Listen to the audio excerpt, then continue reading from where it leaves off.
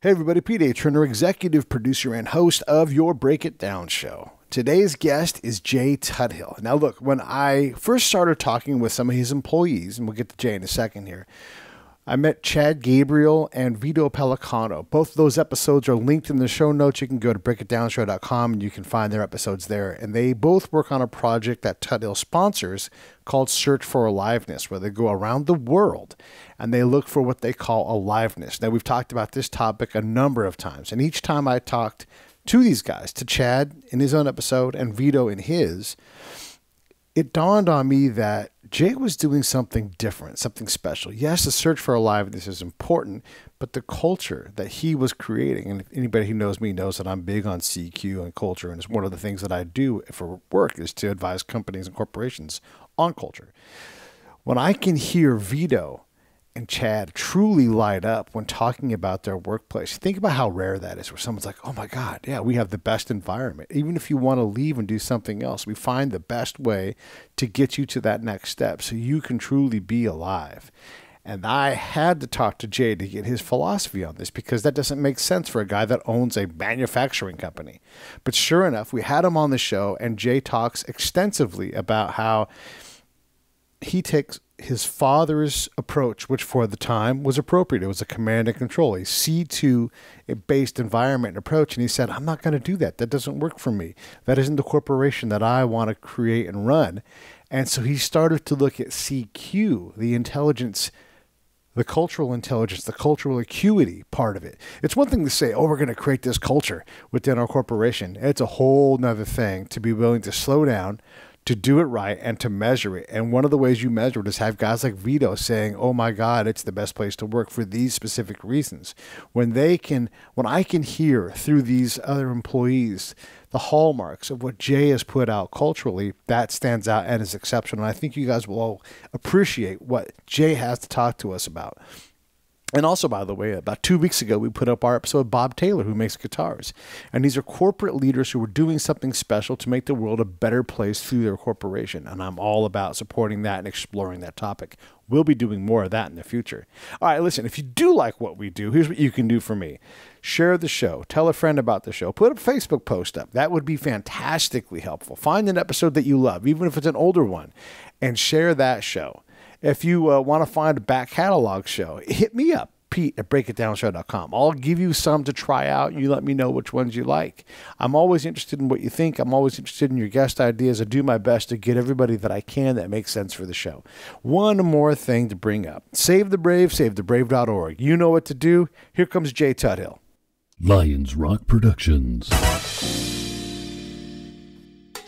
This is Jay Moore. This is Greg Proops. This is Jordan Harbinger. This is Dexter from The Offspring. This is Nathan This is East. Sebastian Younger. This is Rick Marotta. This is Stuart Copeland. This is Mick Gillette. This is Andy Summers. Hey, this is Skunk Baxter. This is Gabby Reese. This is Rob Bell. Hey, this is John Leon Guerrero. Hey, and this is Pete A. Turner. Well, hi, this is Jay Tuthill on the Break It Down show. And I really love that we get a chance to do this. We've had Chad Gabriel on, we've had Vito Pellicano on, and now we have the boss man. We have Jay Tuthill of the Tuthill Corporation, and he's going to talk to us about his company, the culture that he's created, his ideas about mindfulness, and how you take care of the people around you and look beyond the corporation. And we're exploring this because, and really, you guys should go listen to those other two episodes and learn about their project called The Search for Aliveness. But the reason why I wanted to bring Jay on is as I study culture, from being in Iraq or Afghanistan or working for corporations to help them understand their culture, I don't often come across employees that reflect the culture so powerfully, Jay. This is just a big question to start us off, and we'll dig in deep, but how does it make you feel that you inspired me to reach out to you based upon the comments and the engagement that Chad and Vito displayed? Oh boy. Well, it makes me feel good. Of course, it's another of the signposts along the road that even on the bad days can look at those little signs that we come by, and it confirms we're going in a good direction. Yeah, that direction is hard to accomplish. Let's talk a little bit about. Let's go back. Let's talk a little bit about Tuthill's origin and how you became, the guy on the outside of the building. You took it over from your dad, right? I did. I'm actually fourth generation. Wow. And, a very simple way to summarize my earlier years of leadership were, I was trying not to screw things up and unconsciously trying to do things like my father did things. He's an ex-Army West Point guy, command and control, kind of typical, I guess, for his generation. And you know what? It took me way too long, but I finally figured out it wasn't working for me. How did you figure that out? I mean, that's how you grew up. That's, very much to this day, C2, command and control. That's how you run things. Talk about some of your learning points where you're like, this isn't my way of doing this. I always had a picture of myself as, kind of a smart guy and approachable and possibly even intuitive. And I may have been all those things, but coming at it from the perspective that, I had to have the right answer all the time. And I had to be the smartest guy in the room. And, all these ideas had to come from me. And when it wasn't going that way, I'd get scared. I'd say, again, not consciously, but somewhere deep in the gremlins, I'm giving myself the message, you're losing control. You got to ramp it up. You've got to prove that you can command these people. And, I don't think that works great in the military. I know it doesn't work very well out there in the civilian world. And so I had some very rough moments. And you know what? It's very closely connected to our entire Aliveness program, because I had to finally, and I had some help, believe me, had to finally come face to face with the fact that authenticity, my score was really low. Yeah. Yeah, I worked as a lost and not very happy salesperson at CDW. You're probably familiar with them. They're a Midwestern company. Sure. And one day, Michael Krasny, the guy that built these things with his bare hands, started selling computers out of magazines and realized it just kept going. And he's there and he's yucking it up with all these people and serving us lunch, trying to be a man of the people. And I just, I'll take the free lunch because I can't afford it to not to. But I look at him and I think this guy has no idea how disconnected I am from the vision he thinks. I'm so. And then they had a thing called inclusion training, which made me feel even more excluded from the company. And so and the guy wasn't a bad guy. It's just he had this vision of what was going on, and I knew all of us, who were on the sales floor, and how grinding the experience was. And it's okay to make it hard, but it wasn't hard. It was miserable. And if you want to make your people miserable, you're going to lose really good people. And sure enough, when I look around my peers 20 years ago at that company, a lot of them are very, very, very senior positions in other professions that are akin to his. And so that's all that talent that just left, in part because of, the day-to-day apathy about our well-being.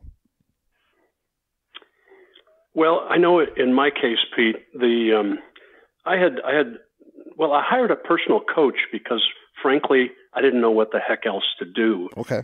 And I figured a personal coach was somehow about business. Well, it turns out she was way more capable than that. And it's really about a life coach. And in my case, her two favorite words from the very beginning were awareness and responsibility. You got to be able to see yourself, got to be able to see how others are reacting to you, and you got to take your share of the responsibility for doing something about it if you don't like what you see. And that really was the beginning of what was at first a very, very intense personal process, and kind of ouchy at times.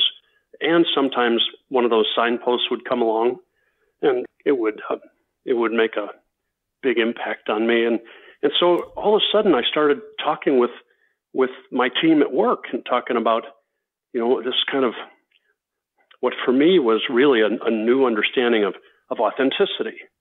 And And I thought, how can we do this? Because selfishly, I want to live in a place where authenticity is the norm. Yeah. I want to work at an office where that's the case. I mean, it was like, I don't know if we can pull this off, but man, how cool would that be? Yeah. And so we started pulling that apart. What is it? And, got to the point where it was really clear to all of us that if you want authenticity, you gotta look inside first.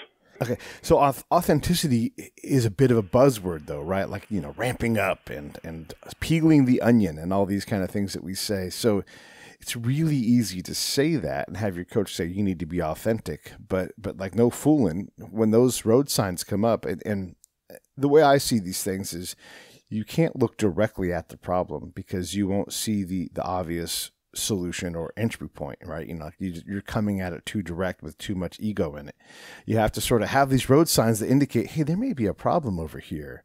And if authenticity is one of them, how were you even able to see that? Or what did your coach bring out in you and say, this seems like this is ego? Like you continue to say I, me, my, instead of us and them and celebrating other things. So authenticity is a great goal, but how in the world do you achieve it?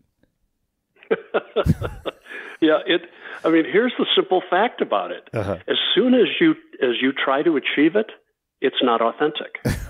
Right, exactly. No, it's really crazy. It is. And I liken it to like the drunk guy in the bar, like, I'm not drunk. Like the first guy to say they're not drunk is the drunkest guy in the bar, Yeah. Yep, it's like that. And so what she was really good for me about doing was she would catch me being authentic, and she'd stop whatever we were talking about, and she said, there, that last 15 seconds, you didn't think about it. You just expressed it, and it came from somewhere deep inside. Yeah. And that was an amazingly powerful tool for me, and I've shared that with others, because if we think really hard, it's by definition going to come from an ego place. Yeah. And if we just let it happen, and then we start getting familiar with what that feels like, to just let it happen and just be me, it's like, oh, I know that feeling. I'm going back there.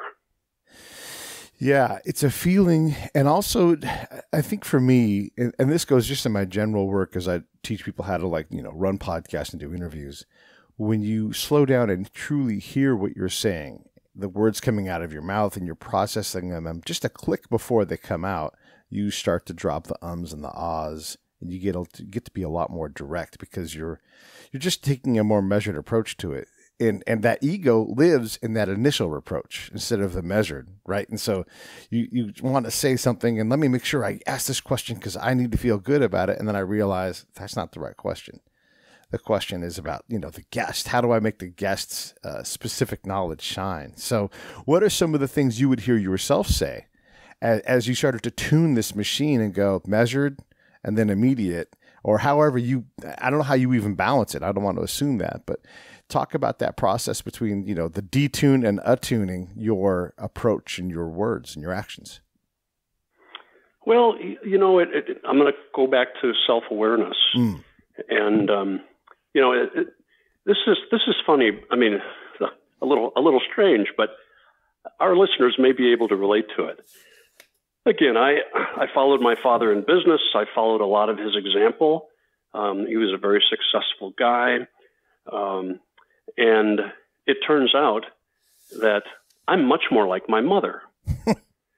and I really am more comfortable in kind of the human, emotional, intuitive, connected sort of a way. And that may give you a little bit of an idea why I didn't do so well in the command and control world. And so really, once I got accustomed to that feeling, and I could then begin to trust that feeling, all of a sudden, I didn't have to have the answer. I maybe had to have the right question, and I could participate in the formulation of the answer, but it would be the best answer that the group could come up with in that moment. And so we're striving for the best, not defending my turf. Right. Okay. Really big difference. Yeah. Wow. That's a man. I love that. That's so good. I'm not even going to ask another question on that because I think you just perfectly captured it. Let's talk a little bit about dignity because you said that, as we were talking off mic, and I think dignity is such an important thing. I one of the things I try to preach is, you should search and collect for joy. And I'll ask someone like, when was the last time you just had uproarious joy, like arms above the head, like, oh my God, and it's easy to find the anger, right? Like, oh, I was so mad at the airport last night when I was flying, right? It's easy to do that, but that joy in collecting that and then creating dignity and defaulting to grace, these are things that, look, I just don't know that the negatives are in any way outweigh the positives of just defaulting to grace all the time. Now, sometimes you can't be graceful. Sometimes you have to really blast somebody or whatever. But what if you did that by design as opposed to by reaction, Yeah, let's acknowledge up front. The clock on the wall tells us a lot about the range of tools we have at our disposal. If we're coaching somebody and trying to get them to live into their true self, that's a project that takes months and often years. But if we're trying to avoid getting hit by the bus in the next 32 seconds, a lot of that stuff just falls away and we go right to action. Right. And it's really important to remember. I mean, it's obvious, of course, but it's really important to remember so we don't get stuck with only one tool at our disposal. That's not real life. But You asked about dignity. Yes. Now, let me turn that around and ask you. Sure. What human being, when they're born, doesn't deserve dignity? Yeah, I mean, they all do, right? They all do. Absolutely. Well, yeah. I mean, and of course, as we go through life, we may give up our right or forfeit our right to dignity by the choices we make. But let's take that as an outlier and focus on the mainstream. And, how can any of us feel alive if we can't see that birthright of dignity? How can we do that? Really, creating dignity, I think the first step is showing the grace of granting that dignity to this person, which is really the first step in creating some space for them that maybe they've never enjoyed before, a safe space where they can begin to maybe flap their wings a little bit and start drying them out and start getting ready for that next step, which might be actually lifting off and flying a little bit and onward. And so I just think dignity is really the entry point for what we're trying to do here. Yeah. Create space, and we invite folks to eventually fly away and become exactly the person they were put here to be. Man, that is so powerful to take that approach to things. I mean, you think about, the same kind of question, like what person doesn't want to be a little better, doesn't want to impress their boss, doesn't want to do a great job, that everybody wants to do those things. But if we smash them down all the time, if we only have negative, input for them, they're like, why am I bothering flapping my wings? Apparently I suck. Again, back to my time at CDW. and I'm not trying to bash these guys, but, they're a very big corporation and they had these problems. My boss would tell me all the reasons why I sucked and the numbers on the wall would indicate that I sucked, but I could do math. And I'm like, hey, man, don't tell me I suck. You're taking the net gravy money that I create here. And over the course of a year, I cover 4 people's salaries by myself. So I might be the worst guy on the floor, and I wasn't, but I might be the worst guy on the floor, but don't tell me I'm terrible because I can add. There's 1,000 salespeople in this building, like it wasn't authentic, and it totally denied me dignity. It's like I had no chance to ever meet my goal. And when I did, it was like, well, that's your job. And I was like, oh my gosh, this is soul crushing. And you can't have your soul crushed and have dignity at the same time. It's courageous though, man. It's courageous to let dignity drive what you do. Again, like how do you get to that spot?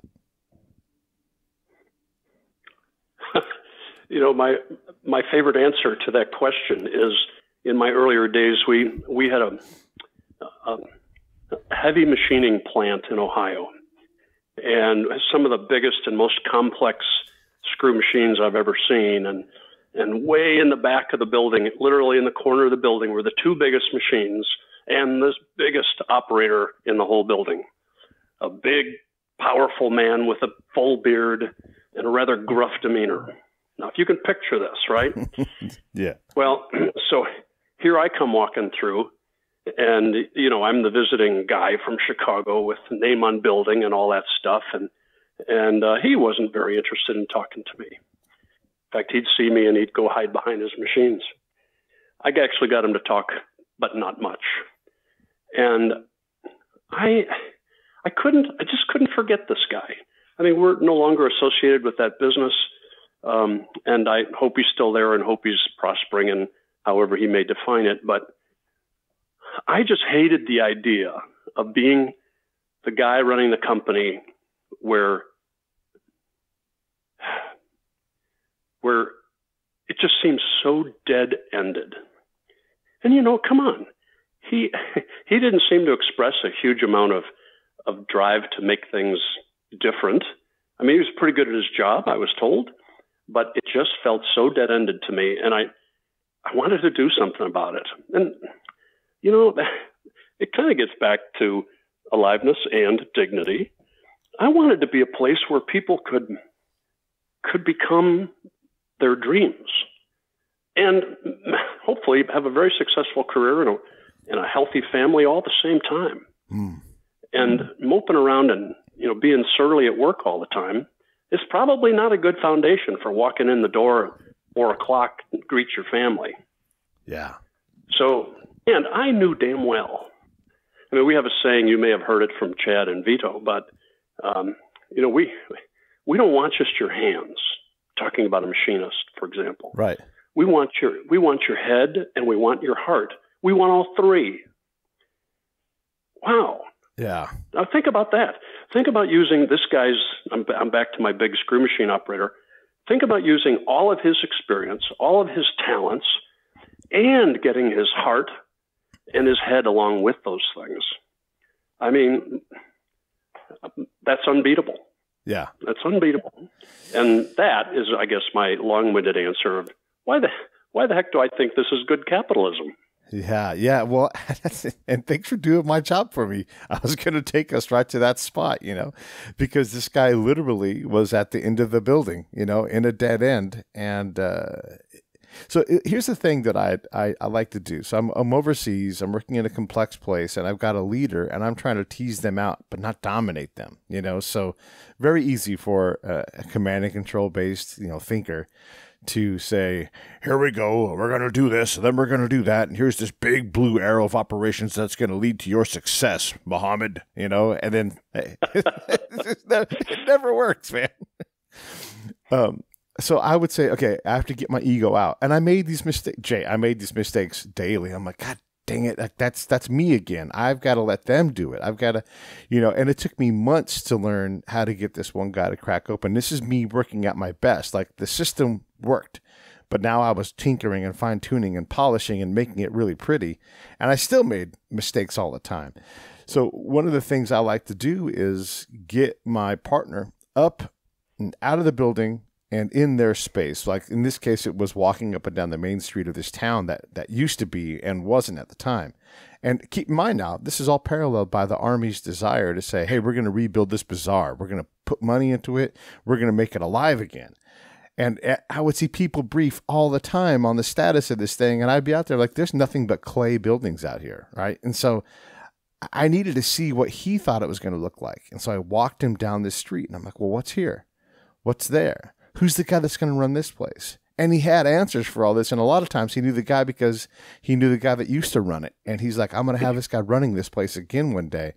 And what he didn't need was millions of American dollars. He didn't want there to be a sewing machine factory. He's like, this place is already accounted for. So a whole different view of what that was going to look like, and it's a capitalist answer, by the way, was by getting him to describe where he was going so I could now get in line with his vision and keep the Army from overpowering his vision and just say, look, these are these small areas where he needs our help because he needs expertise, or maybe he needs some garbage, literally garbage, our waste to make these things happen and to nudge us towards this thing. This is kind of a long-winded explanation, but this is akin to what you're talking about, where letting that person have that vision to describe where they were going, and now I'm provisioning a vision. I don't have to provision the whole thing.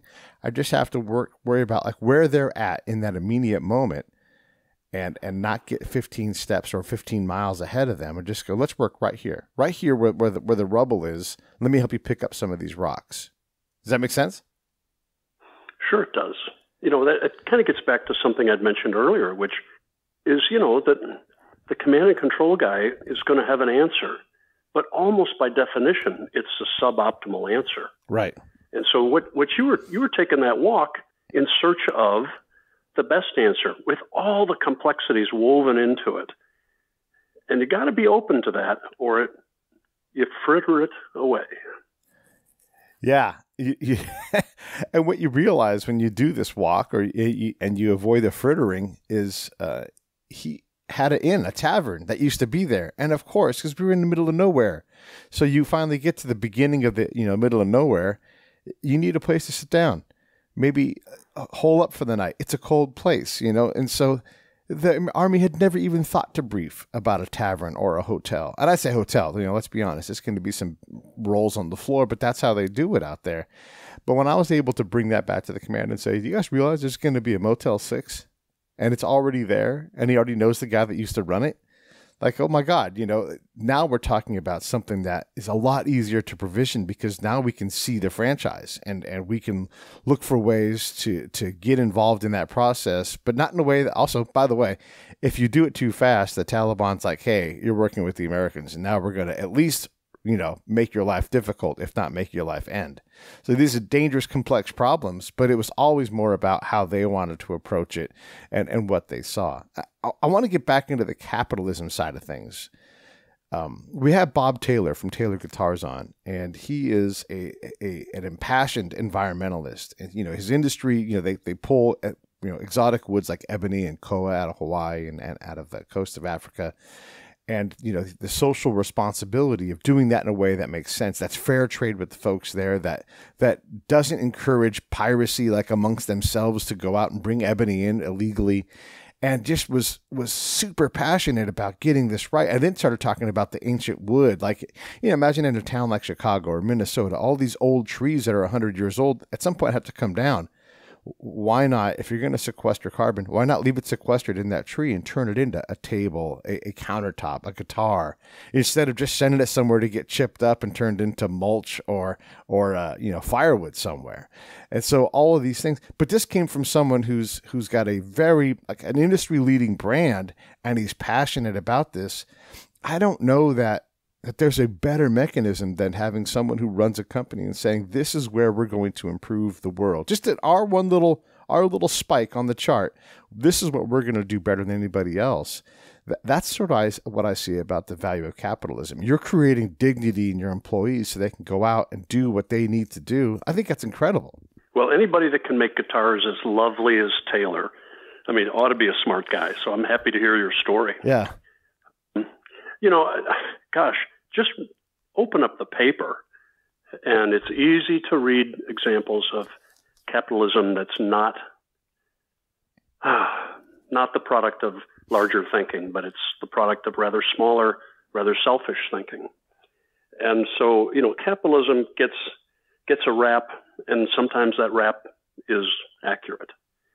But I think when we breathe humanity into capitalism, and we make it, hey, wait, these are profit-making ventures. We better make profits or we go out of business. So I'm not going to badmouth profits at all. But there are so many different ways to go after profits, to have a thriving business so that you can then perhaps be successful enough that you can invite others to thrive, some of them inside your business and some of them in their own lives. And we're lucky enough to be able to do that now. But honestly, you asked me what are some of my bigger, longer goals. It's to get rid of the selfishness in capitalism. It's a short-minded approach anyway. And God, I'm way from the first guy to ever say that. I just believe it works, and I think I've got a bunch of examples that says capitalism, well executed, does exactly what Taylor Guitars is doing. Right. Yeah. Yeah, I agree. You also said something else that I'm passionate about is, like with my show, I try to create value. I asked you, like, what can we get out of this show for you so there's value in this for you? And in turn, that makes value for the audience because they're hearing, a new approach. Maybe it's the same words. Maybe we've said the same words that everybody else has said, but it's in a way that somebody else hears it and it sticks for them. So, I'm always looking for value. You're talking about creating value in your company through profit, but also you're doing it through people. And I would submit that, and I think you've basically have said this, like if someone goes somewhere else and they're a valuable person, that's a KPI. That's a performance indicator that you guys are creating valuable people. And even if they've got their path is to go somewhere else, they should go there and do whatever that thing is. Who knows why they have to move or leave or whatever. But if you're able to reliably create people that have a ton of value for any corporation they go to, it takes the Tuthill brand and name and elevates it because it's like anybody you can get out of Tuthill. Then you have the problem of every people recruiting your people all the time. But I'd be okay with that problem. Well, it's I got to ask you about accountability. Sure. And this connects. Just bear with me here. When I say the word accountability, what comes up inside of you? Accountability to me is like to my mission, to my people. Am I doing what I'm supposed to do to balance my ledger? If I'm not a pro, am I working on being a pro? Am I reading books? Am I constantly improving? By family, am I working hard enough to do what I need to do for them? That's my accountability. That's where I go. Hey, this is Pete A. Turner from Lions Rock Productions. We create podcasts around here, and if you, your brand, or your company want to figure out how to do a podcast, just talk to me. I'll give you the advice on the right gear, the best plan, and show you how to take a podcast that makes sense for you, that's sustainable, that's scalable, and fun. Hit me up at pete@breakitdownshow.com. Let me help. I want to hear about it. That's my accountability. That's where I go. Okay, well, just the energy with which you said that. I mean, you go to a pretty healthy version of accountability. Now, I got to tell you, growing up with my dear father, I was very conditioned to being held accountable, and it was never pleasant. I'm not saying I didn't deserve it, right? But it was accountability, like getting stepped on. And one of the more important discoveries for me in this whole process of bringing aliveness inside our company is to find a completely different approach, a different energy for holding people accountable. And just imagine a performance review going something like this.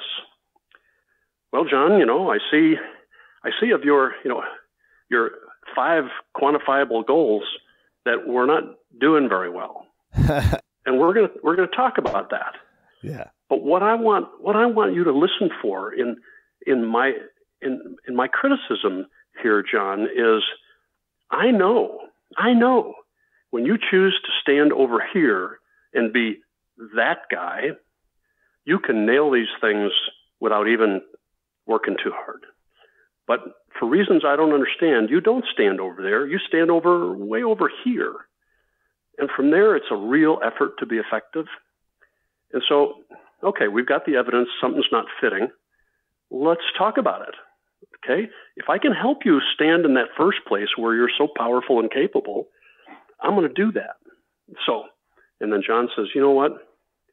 I don't like to stand over here because that's not who I really am.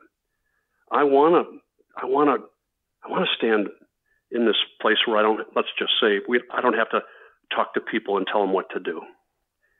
And that conversation ends up in a place where we agree, and I literally mean agree, that for what you want, you're either in the wrong job or you're at the wrong company. So let's change this conversation finding something that is really going to make your heart sing, John, because if it doesn't sing, it doesn't work for you, it doesn't work for us. And so that's a different take on accountability than I will promise you I grew up with. Yeah. And, so we've invited people to start looking for a job outside the company because my favorite example is you want to write children's books. And we're just not going to be able to help you with that, but we can sure help the transition. Yeah. So what does that transition look like? I'm sure the audience is dying to know. So Pete comes to you and says, I want to write children's books. I don't want to run this machine as a machinist anymore. How does Tuthill help? Well, I'll tell you how I want it to be, and I'm not going to tell you it always works this way. Of course. But what I encourage our folks to do is say, all right, look, I'm going to, when do you see this happening? We kind of agree on a target schedule. Yeah. So that allows us to make sure we've got, backups ready in the queue, what have you. And you know what, if you want to take Fridays off, to further your job search, you know what, we can plan around that. We'll do that. And, but let's agree that, by May 15th, we're going to have to just go ahead and make this happen. And that's probably good for you too, to have a deadline out there. And, John says, yep, okay, got it. Let's go. Do you try to connect them to an outside resource? Like I'm really big on, you need to find a mentor, someone 2 or 3, 7 levels above where you're at in your desired industry. Do you try to link people into resources like that? Sometimes we may have a connection. If it's as far afield as children's books, probably not. Right, fair enough. But that's where it's so important for people to understand that, for them to really be in control of their lives, they've got to take the responsibility for that. Yeah. I mean, it's as simple as that person. And in a lot of ways, that person has to reach out because they've got to find someone they're inspired by, not someone that you think they might be inspired by. It might work when you recommend someone, but really it is that person carrying that water to that location and saying, this is the water I brought, and it really is on them. This sort of brings us naturally to the point of talking about this aliveness, the search for it. And first off, this is expensive, man. I mean, the cost to send a film crew to a foreign country, to edit and take all this time, you're paying your people to create this thing. Why on earth would you do that? But more importantly, why is it so important to you to do that? Oh man, this could be a long answer. Let me see if I can be smarter than that. But all right, first of all, let's tackle the obvious. One of the audiences for this film is absolutely our own people. So let's call those the inside audience. Mm-hmm. Why is that important? Well, honestly, I want them to see in lots of different examples what we're trying to create. And, they may have a number of good examples in their plant. I certainly hope that they do. But to see this out in the bigger world, just good information. And with the message, hey, we're serious. And right. Please join us. If you haven't yet tossed your hat in the ring, now's a good time. Second audience is a very humbling number of, 8 billion people. All we can hope to do there with a touch as light as a video, all we can do there is hope to ignite a little spark of possibility in somebody that their heart already wants it, but their mind maybe hasn't permitted that. And if we can provoke that spark, that's a good beginning. And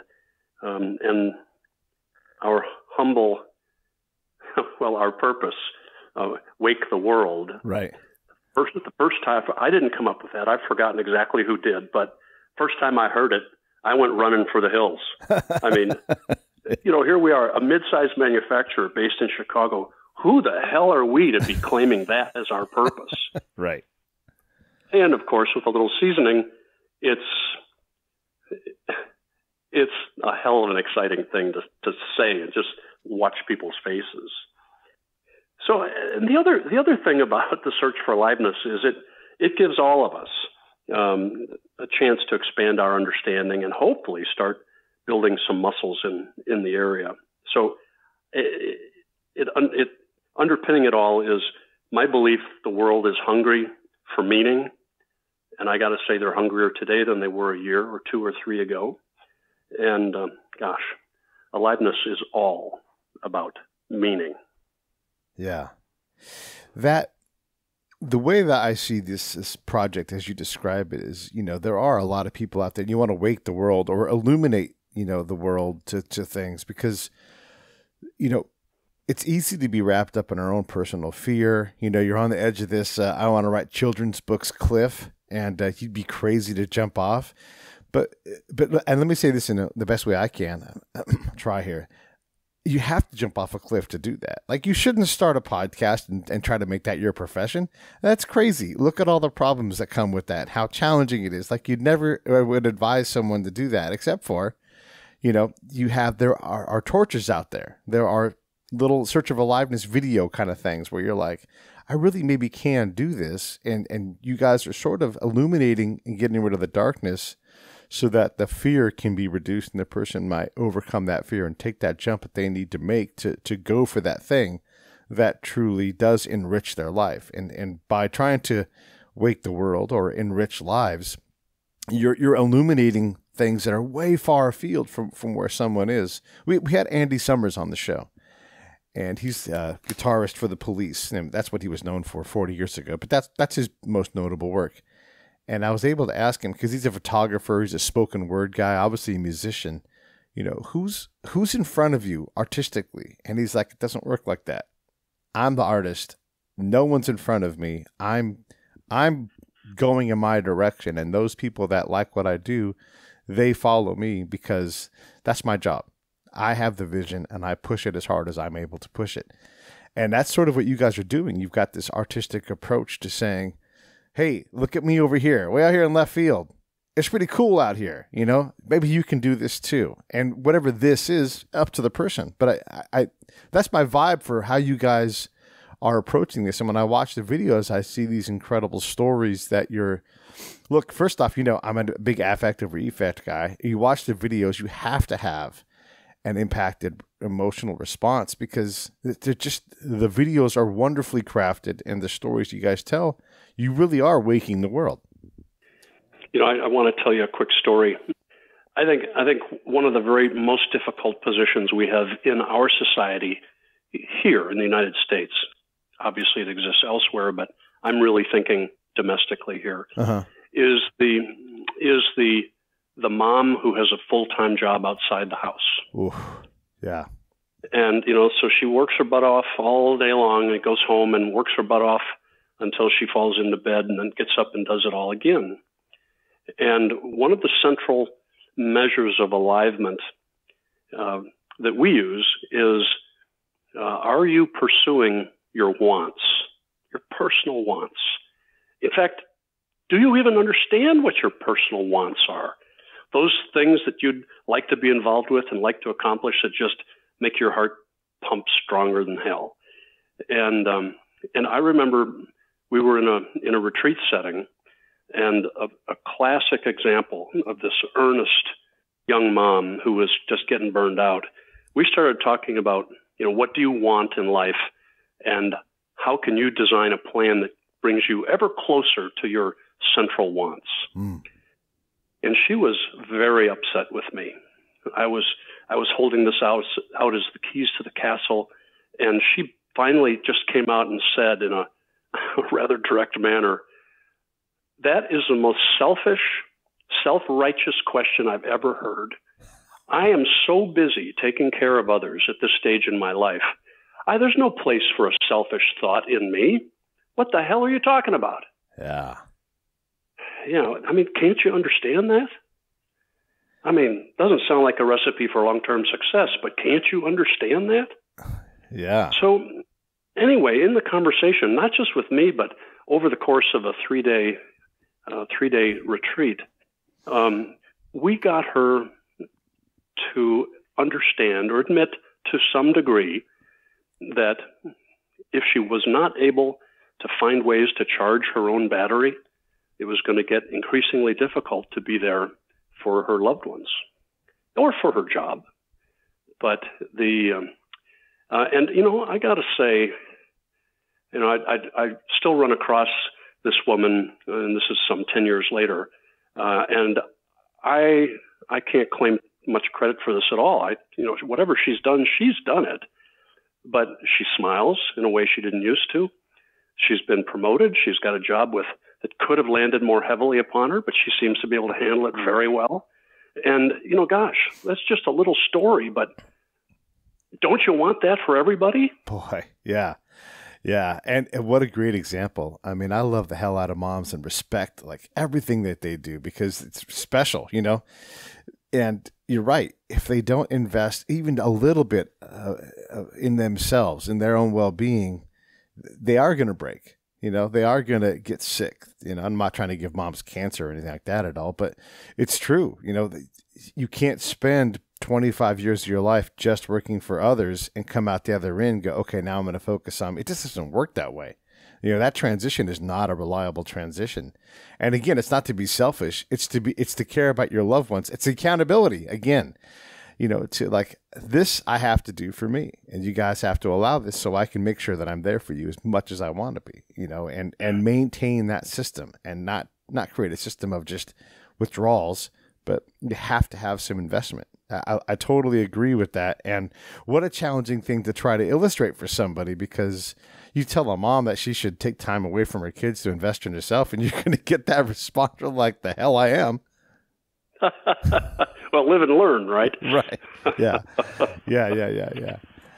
But really though, why take all this on, Jay? I mean, you've got enough to do. You got, a thriving business. Why take on this thing? Is this a risk for you to focus your attention on these secondary and tertiary things? Thanks for that question. I'm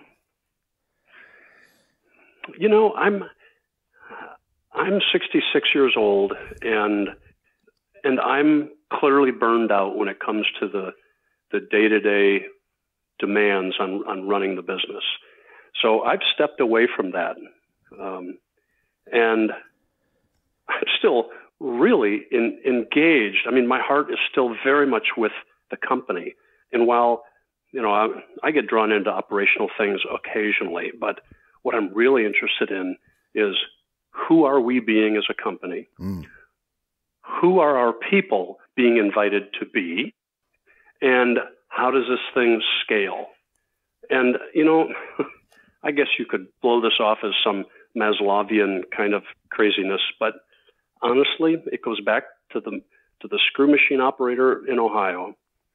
I want to be a place that people flourish. And I want, when they go home, for them to be the catalyst for their families to flourish. And let's dream a little further. As we get better and better at that, those families go out into their communities.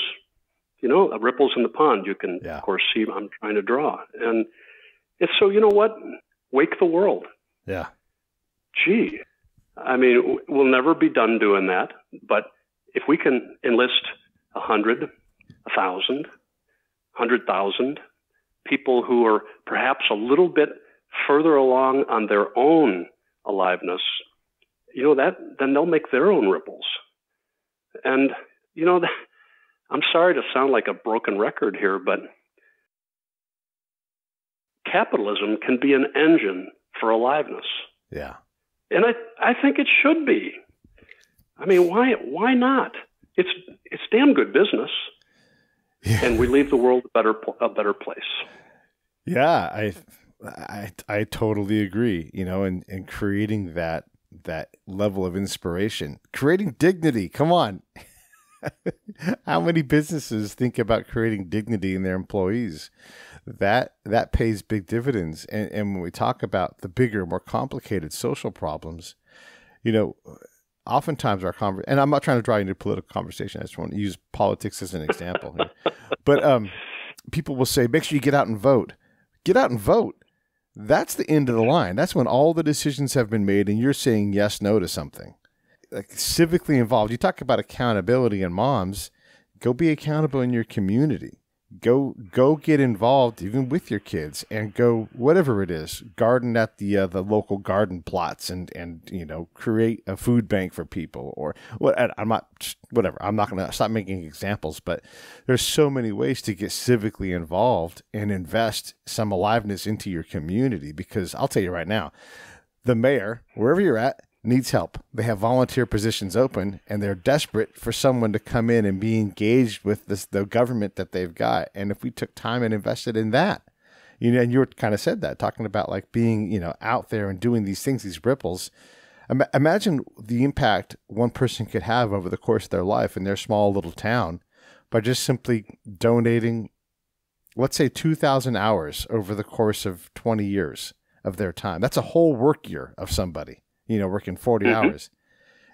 And then you can multiply that by people in the community, and all of a sudden you've got this vibrant, civically engaged population. There's nothing in a positive way. There's nothing that tops that. That is a fantastic way to build a community that cares about one another, that knows one another, and can really drive that aliveness thing forward. And that's, they need all these little machines that are creating aliveness, whether it's Tuthill or the Little League or whatever it is. You're creating these moments.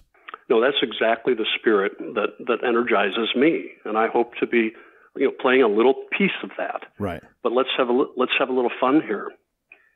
Let's say that magically tomorrow morning, the spirit of aliveness descends on Washington, D.C. What's different? Oh, boy. A lot of things. A lot of things, right? Like aliveness, you didn't say Republican or Democrat, You're talking about we, us, all of us. We could definitely, and this is always going to be true, but we could definitely use a little less partisanship and work on what's a true bipartisan thing, a problem that we could solve, and right now we struggle to do that because we're a bunch of jerks to one another. Well, I mean, partisanship, by my definition anyway, is ego-driven. Yeah. And if we could, again, this is magic here, but if we could simply dispense with that, and we got a bunch of smart people that no longer have to be paying homage to their parties, but they can actually work together to find the best answers for the country. Yeah. And if they do that well, their reelection is going to get taken care of. But that should not be part of what they think about. They should be always in search of the best answers. I don't mind sounding a little naive here, but I just want to have that out there as a goalpost or maybe a yardstick for us to just dream about what's possible. Yeah. Yeah. I love it. Okay, so let's peer into the future a little bit. You don't get to talk about Search for Aliveness because you're doing that now. And obviously that's going to grow and become its own thing. But when you peer out there as an industry leader, what do you see? What are things that you want to maybe get to one day that you can't even really put your hands on yet? Well, yeah, that's a challenging question, but I'll give you this much. Perfect. When we started this, I guess I'd use 2004 as perhaps our earnest beginning. We felt alone, and the funny thing is, the better we understood what we were up to, the more people we found out there with a similar hunger. And I really believe that, and not just in the United States, because we've done 3-day retreats all over the world, and it's unbelievable. Sometimes the path to get there is different, but the final destination, which is the heart, and asking people to not just listen to their hearts, but trust them. You can use the word intuition, you can use your word, but for me it's heart. That this is, I think it's a classic grassroots movement, and it's a passionate one because it's coming from deep within each of us. And so I actually think that this bodes very positively. It bodes well for our futures, and that all we want is more and more people listening to their hearts, leaning into that, and helping to wake the world. I got one more question for you, and I'm going to try to pull something out for that middle manager, that person who's out there trying to struggle to be a better version of where you're at. And so you're sort of in mentor role now. But that person who's in a corporation that isn't alive, or they don't find it, and they're maybe going to transition into something else, but they've still got a job to do. They still got people whose livelihoods depend on their leadership. What's your advice for them when they're sort of just stuck and they're not in the best place, but they want to do what they can do? What does someone like that do, Jay? Well, if I'm answering with their best interests at heart, it sounds a lot like that accountability conversation. This isn't working for you, and let's find a different job, or we'll help you find a different place. Because you just got to understand, we're really serious about this, and look around. We've got an ever-increasing percentage. We take a step back every now and then, but an almost ever-increasing percentage of folks who are really showing themselves to be in on this deal. So it would be that kind of conversation. For my own selfish interests, my own interests at heart, one of the tough lessons that we've learned along the way, particularly where you have people in influential roles, whether they're org chart influential roles or water cooler influential roles. If you've got people sitting around saying, don't drink that Kool-Aid, they're just out to screw you. You know what? It's so easy. It's so easy for them, because all they're really saying is, hey, wait, what we all know, we're all adults here, what we know is normal. I mean, this is crazy stuff. Let's go back to normal. Right. And of course, I'm there howling it with every chance I get. Hey, wait. This normal behavior, how about we get back to natural behavior? Without all the lessons we've learned from society along the way, giving us rules that may or may not fit who we really are. I love it. Right there. Let's just call that the show. Man, thank you so much for coming on, Jay. That was powerful. And I love that you were available to do this and to continue to spread that message. It speaks volumes about your company, but also about who you are and how you run it. I love it, man. I think it's incredible what you're doing. Please keep doing it. Don't be dissuaded. Every day it's going to be hard, but keep doing it, because you're doing something truly unique and incredible. Well, Pete, thank you very much. It's important to hear those words. But I was going to say something very similar to you.